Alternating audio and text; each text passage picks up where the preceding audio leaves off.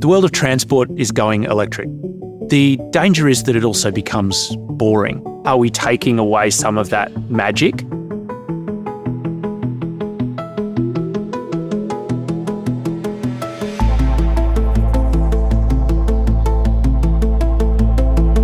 Day one of working on the smallest car that we've ever had in our workshop. This is the Mini 4 Mini. Hi, I'm Dave, and I'm one of the co-founders of Fellten.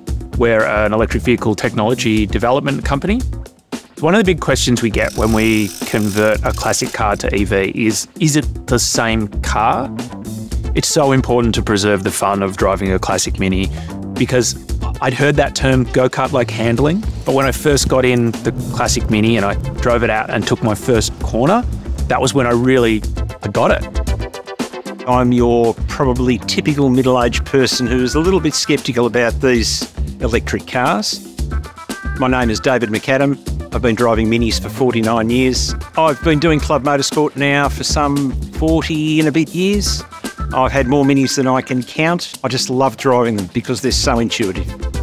I had some reservations about the car being too heavy and losing its balance. I thought there was a risk of it being removed from what a real Mini is. There's that moment where you sit in the car for the first time and put the key in, the right lights come on, and it's silent, it's on, and it's ready for a whole new electric life.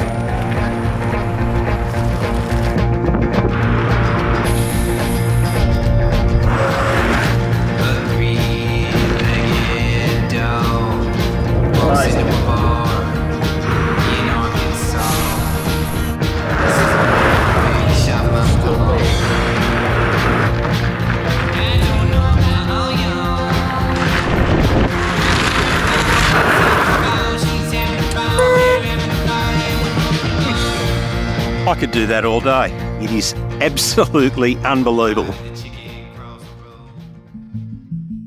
Nothing changes when it's electric. In fact, it's all better.